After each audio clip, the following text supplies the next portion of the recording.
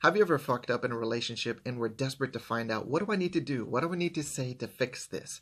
Well, I was having that conversation with a client of mine who was desperate to get his ex back. And I started talking to him about better strategies.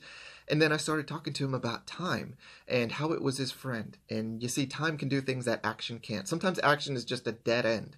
And time can do things like allow someone to just, their negative feelings towards you, the resentment, the frustration, the anger, allow it to just naturally subside. It just kind of naturally clears away or gets better. Time will also allow someone the opportunity to miss you, to miss the good times, what they missed about the relationship.